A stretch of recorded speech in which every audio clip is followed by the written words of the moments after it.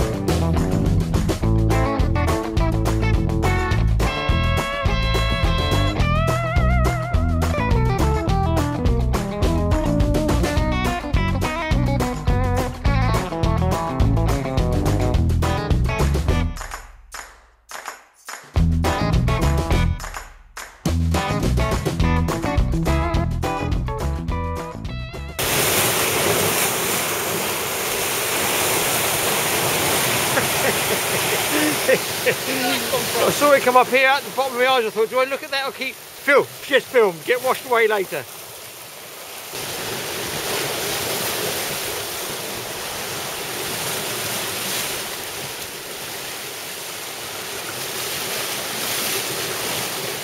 Very slow and steady and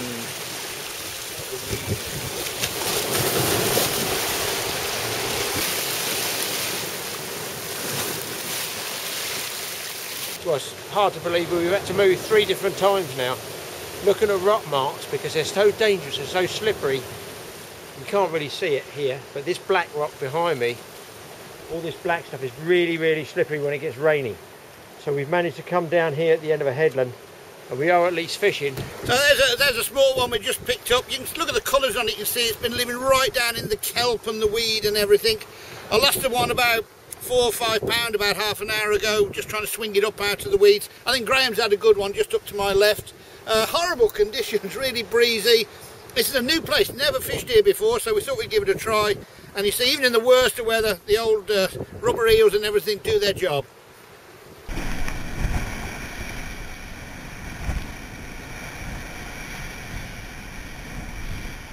You can see they're just picking up and sucking straight off the rocks. I'm going to try and hold this one.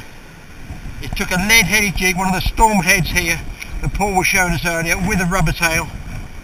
There, I don't know if you're going to see this. I'm trying to film with a handy cam. There, or maybe there. I might try and balance in a minute. I expect the wind's howling. I can't help that. That's all we've got. A nice big pollock. If I can balance this camera here, hopefully you get a better look at it. But on a rock platform, where do you balance cameras?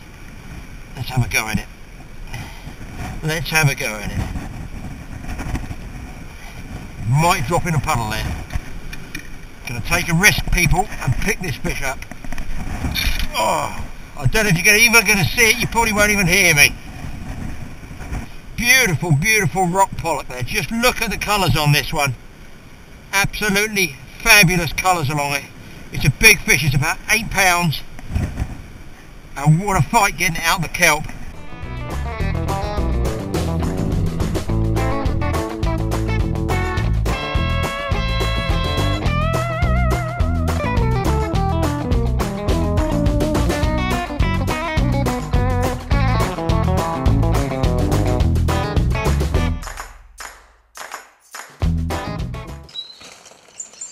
Welcome to the Totally Awesome Fishing Show, where we are in sunny Ireland. Okay, it's not very sunny today. It's windy, it's grey, it's cloudy, it's drizzly, but it is Ireland. Now today we're going to be talking about lure fishing for pollock. That's artificial lures. No bait allowed, it's banned. I'm over here with the Beara Peninsula's top shore guide, Paul Harris. We're going to be talking tackle, we're going to be talking real lightweight rods for pollock fishing. Really good sport over here. A box like this is all you need of assorted lures. Different types of lures, obviously. Well, let's face it, most of the lures catch more anglers than they do catch fish. But we're going to try and get out later this afternoon and actually catch some pollock. Now, shore fishing for pollock is very good. It's great fun, it's good sport, you're out in the open air. But more important from my point of view, being a cameraman, I don't like carrying lots of equipment as well as the camera equipment. And to be honest, look, this, a box of lures, a nice lightweight rod and reel, that's all you need to go pollock fishing. Even if you're on holiday, you're on vacation, you don't need a lot of gear, and I tell you what, some cracking sport. So, into Paul's nice warm conservatory. At least the rain stopped, that's something. And let's see Paul's opinion on some of the better lures and rigs, outfits, and listen, this is most important, techniques of catching pollock from the rocks in deep water. He's good at it. Let's hear some of his tips. Come on. Well, Paul, it's good to be back, mate. Good to see you again, Graeme. Back here again. Many years ago we met. Paul and I fishing. I can't tell you how many bream we caught. Probably be banned now if we went bream fishing. But anyway, we're going to be going pollock fishing now, Paul. You've got a vast array of lures, tackle, and obviously you do a lot of this pollock fishing. I know you like pollock fishing, it's good fun. I like pollock fishing as well, I like tackle. As I was telling the YouTubers, you guys out there just now, I was telling you travelling light was a bit alien to me, travelling light with all the camera equipment, but it doesn't look like we're travelling light. Paul's not travelling light with this lot, and you have to have as many lures as you can. It's just part of the tackle talk that goes with fishing. But some lures work, some don't. Most of these we all think work, don't we, Paul? All on their day. Now, for pollock, just give us a brief insight into rods and reels that people could go if they're on vacation, if they're on holiday. What sort of outfit can they use just to go spinning for pollock off the rocks? Well, if you're a normal sort of sea angler, you'll have a spinning rod of some kind. You don't need a heavy, clunky rod. We're getting away from this in sea angling now. We're getting away from these big, heavy rods sort of thing. The sort of LRF rods have brought in a bit of a revolution, really, to our fishing. So you can fish with the nice little light rods, yep, up to about, shall we say, sort of a pike fishing rod, something like that, if you're a coarse fisherman. If you've got a pike rod, fine, take that with you. Sort of £1.5 test curve in old money sort of thing. That's more or less what we'd use. It really, the rod relates to the weight that you're going to cast out. Obviously, if you want to cast out a 2-ounce lead, you can't use a little light rod that's rated to sort of an ounce. And wind. You're on the ocean here. You're right on the Atlantic. You've got to take into account the wind for casting. Wind and also depth, because depth is also going to sort of say what sort of weight you're going to use on the end. Yeah. It's no good putting a half-gram weight on if you're fishing in 30 foot of water. You're going to be spending most of your holiday waiting for it to sink before it gets to the bottom. Basically, what you're saying, you're not in the kill zone of where those pollock are. Pollock live deep. They live generally deep. They live in the kelp. They live in all the sort of hard to get at places. It's the old story. If you're not losing the odd lure, you're not fishing in the right place. That's why you need plenty of lures. You need plenty of lures, but they're cheap. Yeah. That's the good thing. You see, you could go out and buy these sort of really lovely plugs. The hard plastic plugs. They're great. They catch lots of fish. I mean, these things, they're about sort of £12, £15 each. Great. They catch wonderful bass and everything like that. But you don't need them for pollock. Yes. And you don't want to put them where the pollock are, which is right down in the kelp beds. And it breaks your heart if you lose them. So what we're talking about is these sort of things. Back to our use, really, here, Graeme. The old sort of Eddystone eel type. Yeah, lures. Red artificial sand eels, isn't it? Artificial sand eels. And probably, I mean, nowadays you really got these fabulous sort of glitter eels and that, which really flash and everything on them, and little eyes and everything. This is what the pollock eats. Yes. At the end, if we were trout fishing, we'd say match the hatch. Right, we're matching what the pollock eats. As illogically as it may, I caught a pollock last year about sort of near enough £9, which died. Now I put 95% of my pollock back, and this one just for some reason died. I caught it on this little eel, And when I brought it home and opened it up, because I was going to eat it, not waste it, Yeah. I opened it up and out fell a herring. That big. Really. A So whole, they take a big bait. yeah, whole perfect herring, and there were sort of half-digested herrings in it, yet it took a little bit of rubber.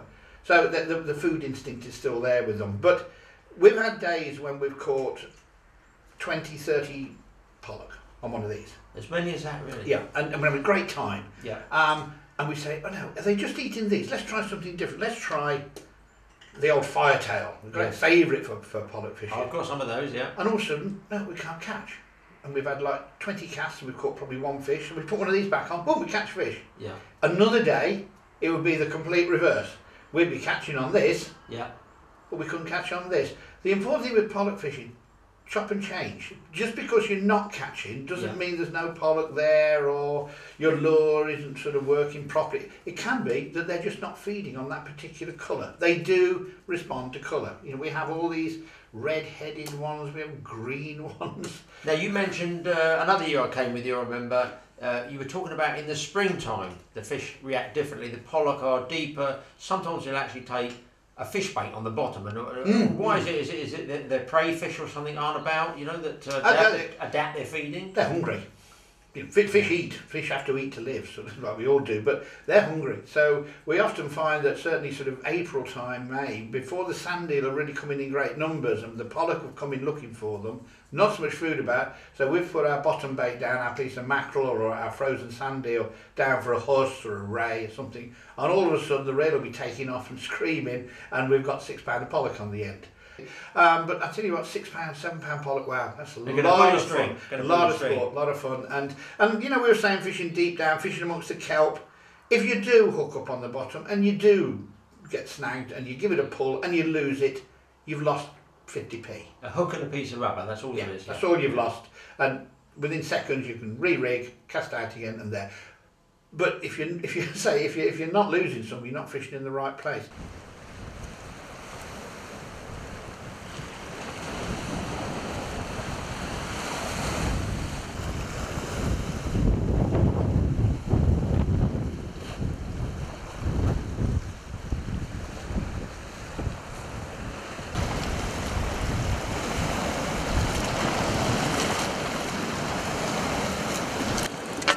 Well, it proved worth the change. We moved around from the other side because it was getting a bit rough, and very quickly we're finding some nice fish.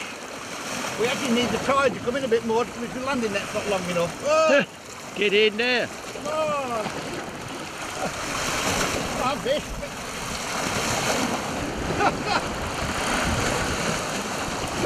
There we go, we have him.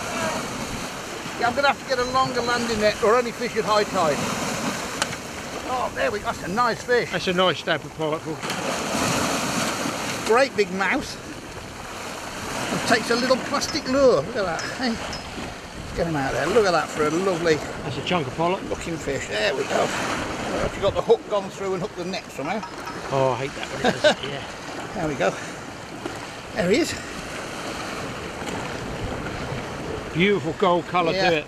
And if you wonder why they take little lures, look at that mouth. Hey? That's a beauty, Paul. Nice fish. So, Put him back, keep him for tea, what do you do? oh, this one will go back to Put the him thing, back, really, yeah. yeah. Lovely looking fish. Just pop the hook out of him. Now that's what I call a boat-sized pollock. Well, I certainly do enjoy the freedom that you get. With the wind blasting in your face. Hey, come on, it is Ireland. Fantastic fishing over there. Anybody who goes shore fishing in Ireland will doubtless back me up on that. Just great to get a box of lures, a spinning rod, off the rocks, work away, catch and fish. So, how about a few more fishing tips? Yes, sea fishing again, boat fishing for conger. There's a tip on how to make a boom you don't have to buy. Yes, that's right, free. There wouldn't be anything else with me, would there? Sit back and enjoy. So all this could actually work in our favour as far as sound goes, sound monitors, because it's a controlled environment. I'm in this wooded valley, so although the wind is blowing, I would have wind tomorrow, wind problems. Now, if I go and try and catch a big conger tomorrow, or a decent sized conger for you guys, you will no doubt have seen these running ledger booms. Now they're mini booms, okay, like that. They're just very small. Now if you've got a strong tidal flow, which I've got up around the Isle of Wight area where I normally would fish, then as you lower them down, they go down like this and away with your trace and your bait, okay? So the current will stretch it out. So as you lower down, it won't spin up, provided you let it down slowly. Now in deep water, 80, 90, 100 metres, I might be fishing tomorrow, I don't know. Those two are going to converge because there's not much tide down here. It's not going to stretch the trace and the bait away from the main line, like as you lower it down like this. Chances are it could spin up. So you want a longer boom. But I haven't brought any with me, have I? Is there anything I can adapt? Oh yes, so there is. No, it's not the jacket. It is indeed the coat hanger. Stolen from many hotels around the world, these can make you nice long booms for deep water fishing, stuff like conger, ling, pollock that don't tangle. I'm going to show you how to knock one up quickly. Hoping you people are going to see this. I've got a nice white coat hanger there, so it should stand out while we've got enough light before it gets too dark. Could use my sharp release wire cutters. I cut up here. I rotate a couple of times before I really pop it, just to fatigue it. I don't want to ruin these cutters, they're quite nice cutters. Then I take out my hip pliers. I've got cutters in there. I take my long nose pliers like this. Hopefully you guys are seeing all this. I just like to get it straight first, so I'm holding it and bending it. Now what I'm going to do, now we've done one on this on booms. I've definitely done one, so look up in the playlist, but here, you know, you can watch this as well. You can look on the playlist how to make different booms. It's in there somewhere. 700 films, I can't remember what I've made, but I've definitely made one. Take the end about just in from the nose there, because you don't want to make a big loop. Ooh, I'm going to roll this around just like this, just literally. You can see the size of it. Hopefully you can see the size.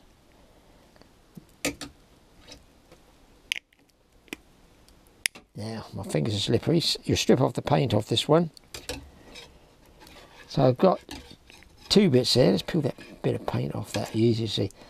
You've got two bits there. Then I hold it deep in the throat, right, like that. So I've got good grip, and then I bend it right at angles like this. These are slippery. These I've had God knows what on them. Fish oil probably, and rust. Look at the rust coming, that's terrible on it. So I want that boom to be about there. So look, there's my initial one. Now, I've been using up the other end of the coast where there's tide. Now there's less tide. I want at least that, so when it drops down it doesn't tangle. So I'm going to make another loop just here. These are so easy, you can knock these up providing you've got a lot of coat hangers. I roll it around like that, so you got it like this, and then I bend it so this, hold that just there. I need bigger pliers really. So this loop crosses over the other one, watch, like that. So if you're looking down it, you see the line goes through here and here. Now you've got to tie the weight on the end here, so I'm going to bend about there, a little kink in it. So pleased I decided to do this in here. And then you're going to put a cut, but you want it to come underneath that loop, if that makes sense. You're going to be lower than that loop. Just pinch it, rotate, snip. Then it closes up like that. Now you can do two things here. You can either take your lead,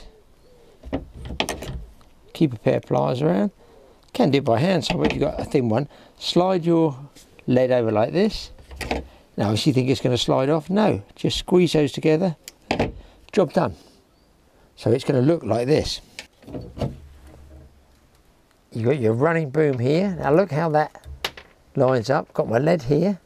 I've got here an egg sinker, but you can put a plastic bead there so that if you had a small swivel it might jam in there. I've got a big swivel here, doesn't matter, but I'll put this little, you know, this lead bead on to show you. And there's my trace, you can see that back there, culminated my hook, so when you drop down like this, it will actually look, so it's 3 or 4 inches apart as it goes down through the water like this, hits a seabed, lays like that, and your trace will be down here, your bait will be up there, everything. It won't be, look, I'll show you, I'm going to do it so I'll show you what it looks like. That's no good. That's no good, guys. Because when the fish, that's on the bottom, when the fish takes, he's going to have to lug that lead along the seabed because it's tangled here. So you want that, look, like that. See how it's spun out? If I spin it out, I'm just going to show you it for beginners. Experts, look away now. I'm not interested in experts, there's just loads of them out there. So if I have that like this, you'll see how the boom works. If I pick it up, watch the lead. Bang, it untangles immediately. Or if you're fishing very rough ground, see, it's easy to change the lead like this. Look, just bend it back. That goes off, put a smaller lead on. Or you can tie a piece of fishing line on there. What I do is I tie a knot in it. I'm using 50 here, but if you were fishing a snaggy ground, you'd be using 15-pound main line and a weaker link to the lead. So this would be, say, 20 if you like. I'm just doing this to show you because I'm hoping it will stand out in low light levels. Just a sliding knot there, like that. Then you just close the loop up like this again.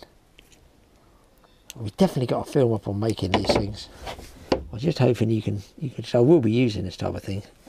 And then about 3 or 4 inches down there and just overhand loop a couple of times with, say, a weaker link so it breaks out.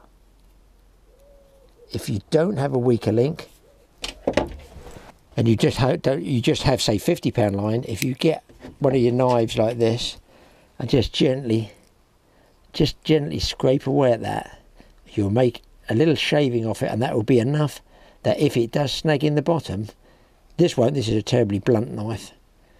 Don't know what I use it for, peeling bananas or something. So that shave back, that would then, this one probably won't, it does, it just snaps. So you'd lose your lead, but you get your fish and your rig back, if that makes sense. You get the whole lot that stands on there, and then of course you just tie another lead on, or just open it up and clip another lead on. So easy to change. Obviously you won't buy these in a tackle shop, you have to make them yourself out of, yes, coat hanger wire. So I've managed to put a grappling anchor down. I'm just waiting to see if it's settled. So I've got one mark, I've got showing marks of rocks over there. I've got one in line with the other. Just hope I'm not dragging. I think I've got the last of the ebb. I'm going to try and catch you guys. Yeah, just something different. Conger eel, but there's some real big ones in here.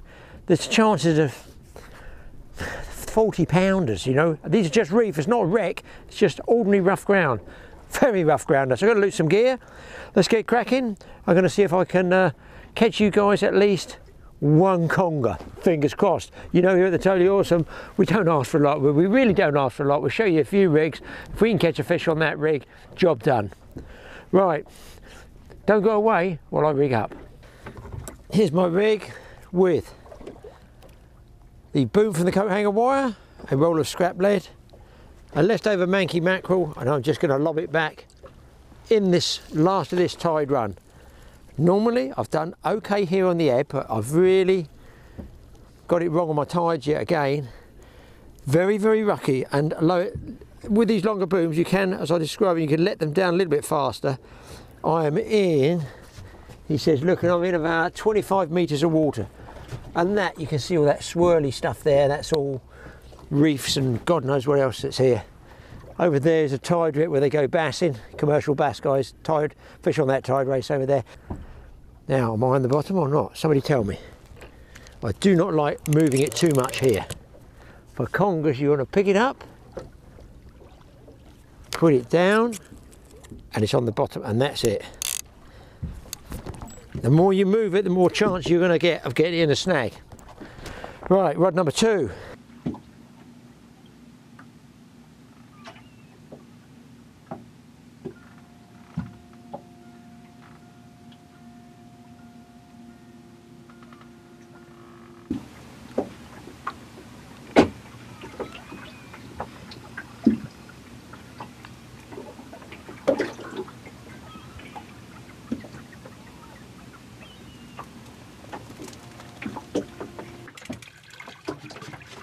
And of course, fishing wouldn't be fishing if you didn't get the occasional,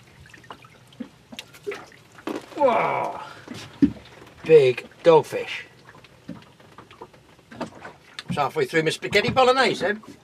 A real bang. Didn't seem like a small fish tug to me. I may be wrong. This feels like Snake City. It's a big bait though.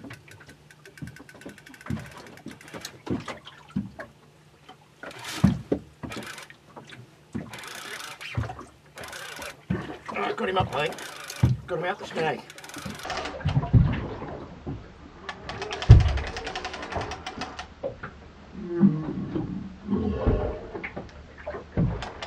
He might ping off, the last one came off. That's the downside of using braid, there's no stretch in it. Not a huge fish, just a regular reef or rough ground conger. It'd look pretty stupid if it's a ling, wouldn't I? It's not, it's a conger, I'd say. Well, no. Tell by the fight. Oh. The other head cam gave up as well, guys. Oh, nice fish, yeah. Nice fish. They liked that whiting, didn't they? Spinning. Oh. I'll get to you in a minute, people. You'll have to wait. So, he might ping off. There he is. There we go. Nice fish, people. Pleased with that one. Listen, 3 conger eels can't be bad. Another one lost as well. I'm going to give it about 15 minutes. Bit more grub, cup of tea. And I think you've seen that the old booms do work. Get yourself out in your boat and try and get a few of these kiddies. A lot of people don't like catching them because you can't eat them. Well, you can eat them, but there's better fish than these for sure. Let's get him unhooked and get him back. Now, if you did want to save yourself a bit of grief and aggravation, get yourself a tennis ball. Put a cross cut in it like this way and that way, so it pushes in. You can jam that over the end of your rod butt like that, and that way you don't get any painful bruises around the delicate areas. So you can move it around from hip to hip, pulls off, pulls on, easy, comfortable, stops that gimbal, this thing that cross gimbals, digging into you. Bite that fish, give it some pressure, and use, no, not some fancy belt, tennis ball with a split. Totally awesome tip. Fish on the corner one, boys. Oh, be nice to get one more, wouldn't it? I think he's still there.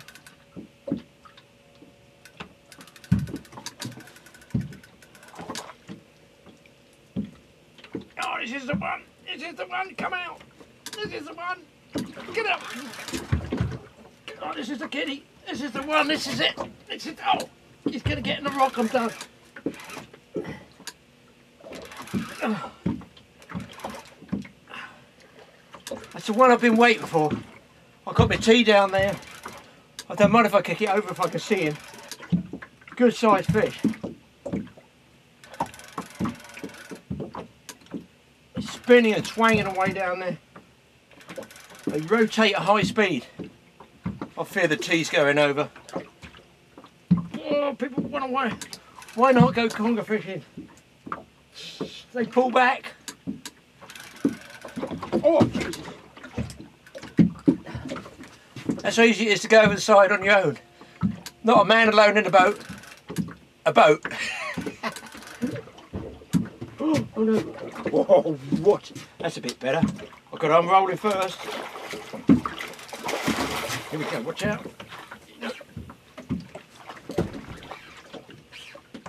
Oh! Split me then. I'm going to have to chin gaff this one, guys. I get anywhere near it. What a cracker. Yeah. Oh, hastily moving my tea out of the way. If this kiddie comes aboard,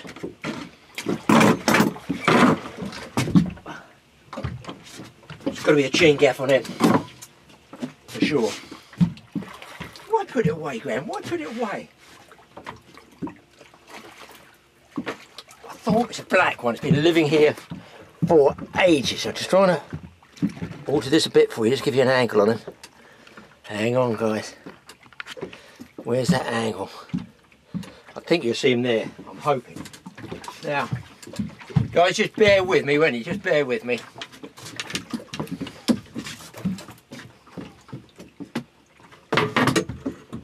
Wow. Oh, he's bit my boat. Oh, what?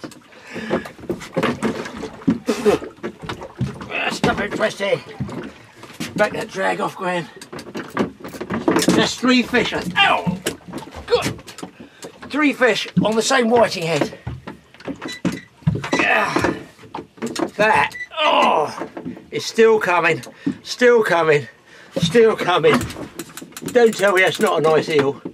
And it's out of battery. New battery pack. It says new battery pack. That's it, guys. Thanks for watching Totally Awesome Fishing Show. I've got to say it quickly. That is an absolute lump, is it not? I don't even know if I'm recording.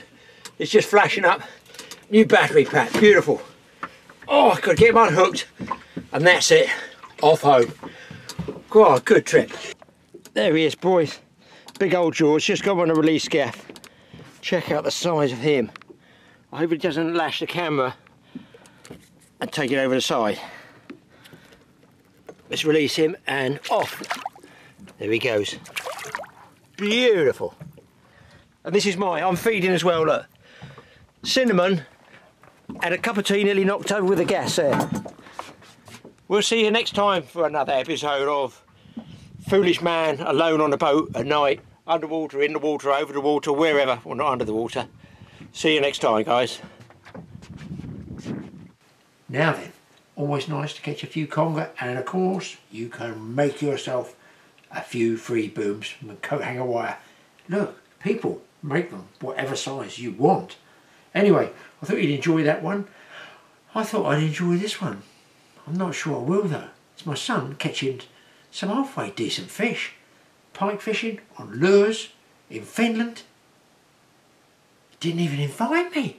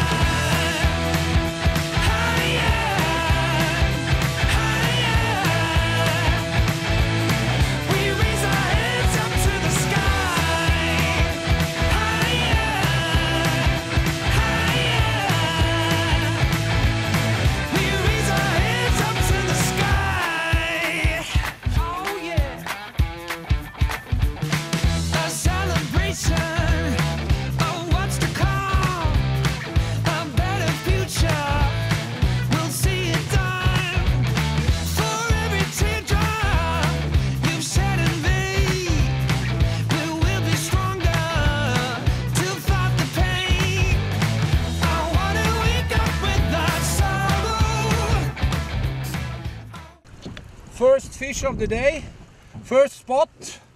We're fishing a quite deep edge here.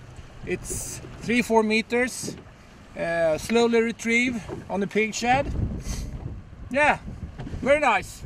The fish was very lazy. It has been blowing very hard and it's cold in the water. So I think we need to fish really slowly to trick them today. It's a nice fish, Mika. Yep. Perfect.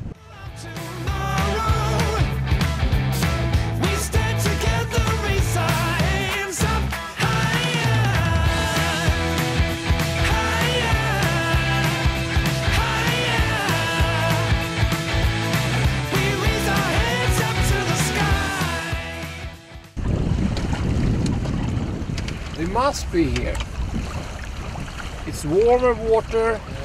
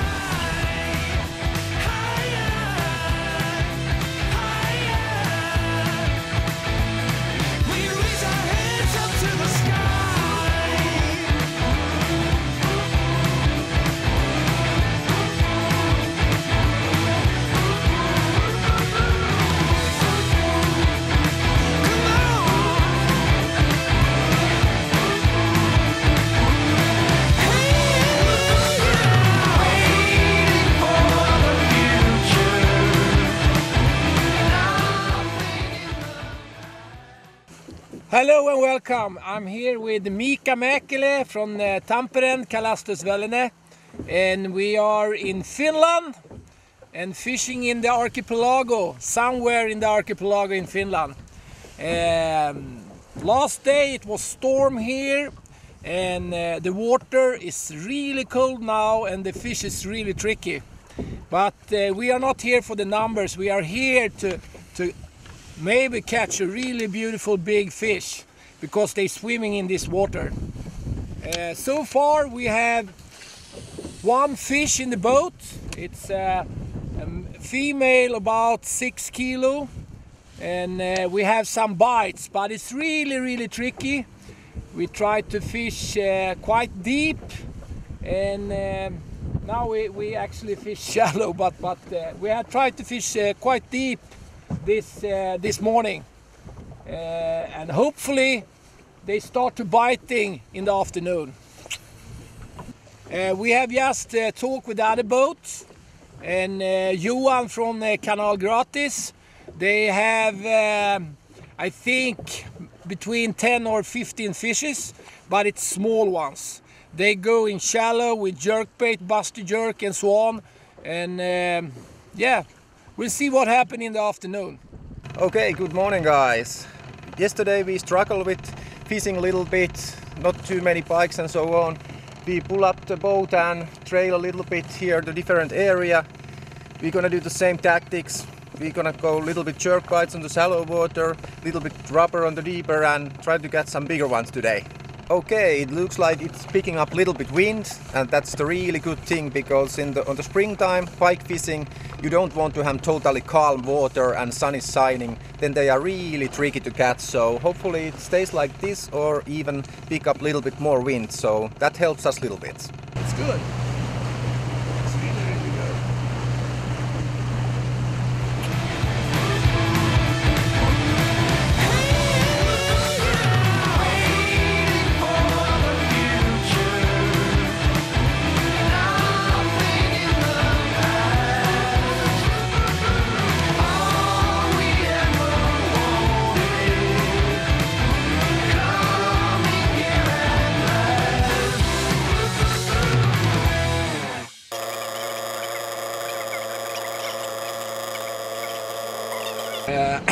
When I start fishing in the archipelago, in the Swedish archipelago, and I think it's the same here in Finland, we have lots of nice pike fishing in the outer archipelago.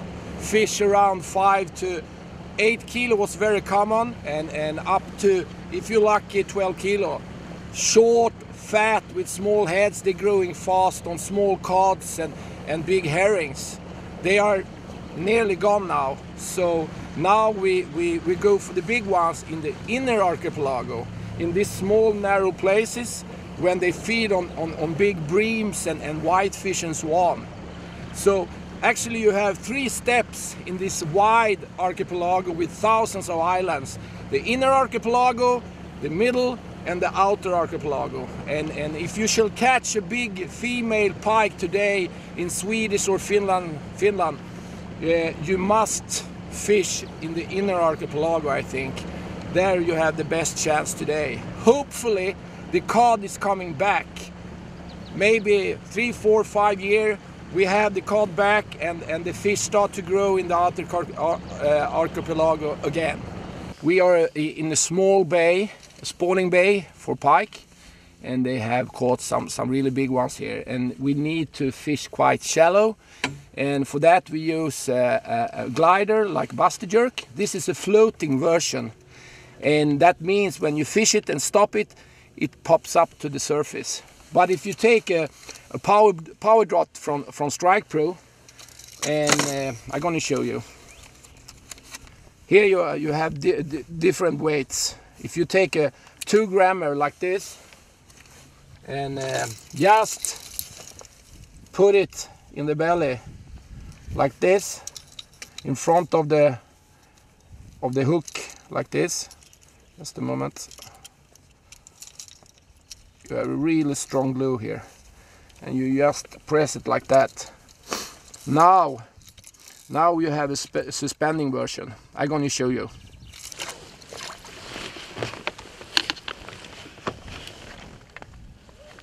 You see, it's nearly suspending. Really nice. I don't know if I should. You can do like this. Well, folks, it's definitely totally awesome. This. That's, we reckon 5 kilo. You reckon? Somewhere around there. On the jerk bait, my first ever pike on a jerk bait. Fat pike. Yeah. Big head to it. But what a take as well. They hit that lure hard, don't they? They really. That was good one. Really slam into it. What a beauty! Look at the markings on this fish. Yeah. And you see all the Nice lyses. colored, dark. Yeah, really dark lovely markings. Big belly on it, full of spawn probably. Yeah, Huntspoon female. But what a beauty. We'll get a couple of photos, get it back. I think we'll be staying in this spot for a while. Absolutely. Awesome fish.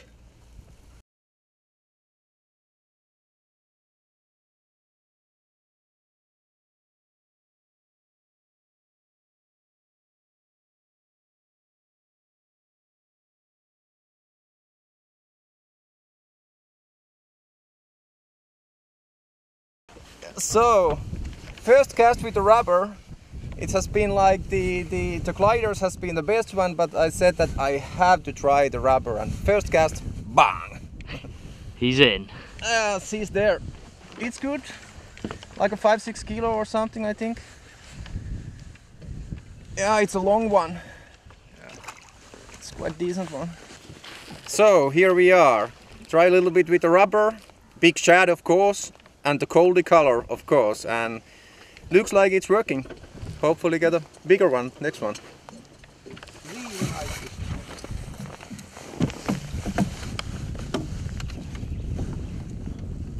Because when the 10 plus fish coming, we must be ready.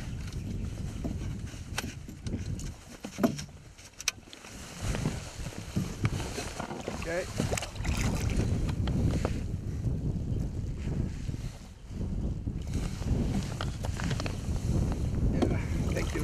Thank you. Yeah, it's good fishing. And this fish was, I took it on 4 meter. Yeah, I think so. Yeah. It's a fat female, not so big, but it was a good hit. Really nice.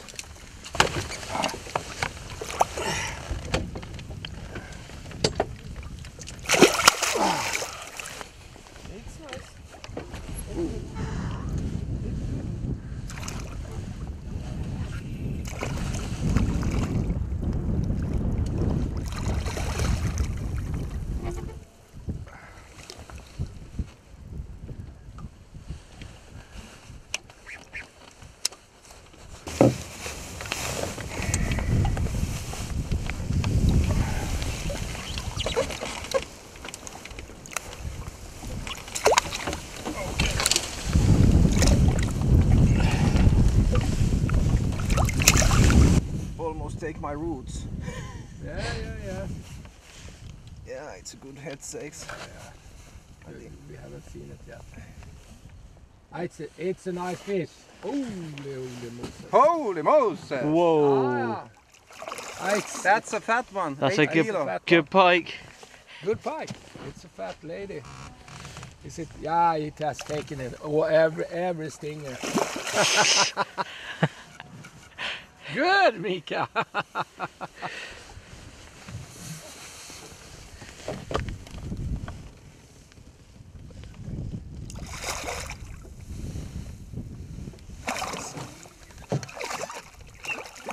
You see it?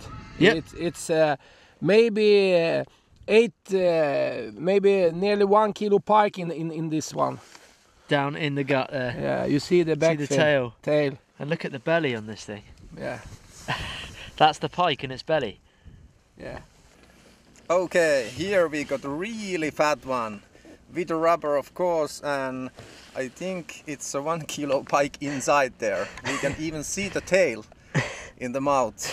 That's crazy. And still she took it really hard for the rubber. I think they are biting at the moment. We just have to find them. They will bite. Oh, it's a lot of...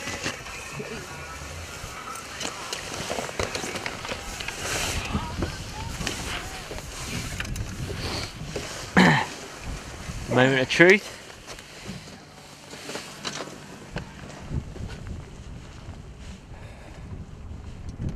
$8 kilos.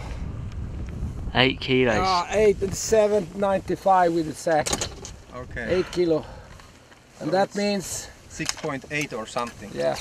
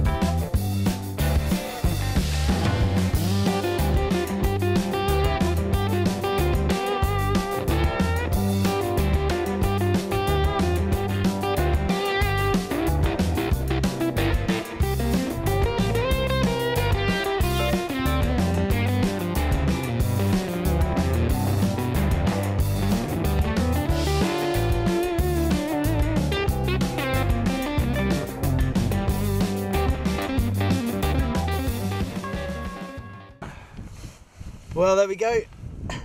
Another awesome pike from Finland. We reckon this one spawned out because it's got a huge head, but much thinner. So they are definitely on the feed though, aren't they? Definitely on the feed. What a fish though. This is certainly totally awesome pike fishing. What a fish. On the old pig shad.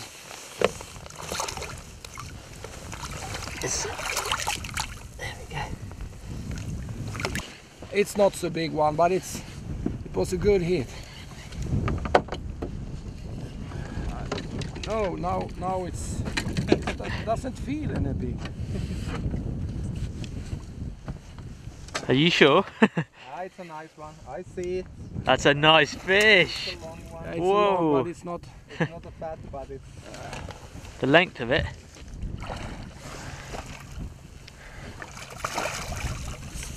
no. A head on it as well.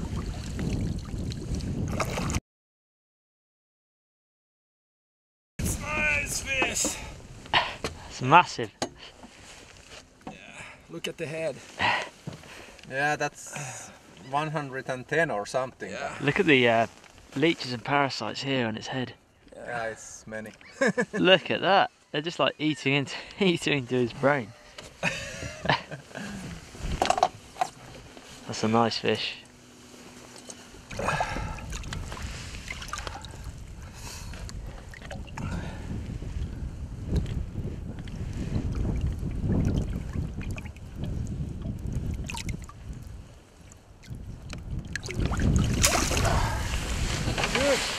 Nice one. Yes! Yes! Yes! Another totally awesome pike. On the, is it Search and Destroy this one, or Search and Annoy? Lure. Search and destroy, McRubber. Yeah, McRubber, good lure. Cracking fish, they're going bonkers now, these pike. Here we go. Well, how big do you reckon, Stefan? It's not huge, but to me it's big. Yeah, but they're really feeding now. Yeah, they are really going crazy. Yeah. Let's put it back. Okay. Whoa! No messing around with that one.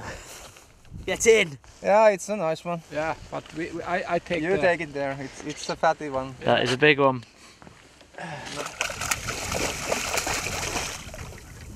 Oh, that's a crocodile. Wow, I think that was a bit cheeky. Diving off, catching all those big pike. My goodness me, they had some big fish. And did you see the size of the lures they were pitching and jerking around? A good bit of fun. I've used that buster jerk, and one day I will reveal exactly what I caught on it. At the moment, I can't. Really, really, really big fish on it. 3 in about an hour and a half. I've always kept it quiet. It's about 3 years ago. Oh my word, people will be shocked. I might reveal it one day. Anyway, thanks for watching that. I hope you enjoyed it. If you did enjoy this one and the previous Wednesday one, if you've enjoyed the Friday one, don't forget I put one up Wednesday, another 3 films. There's 3 little clip films I put up in, what, 72 hours? 6, no 6, come on. 2 3s, even I'll make that 6.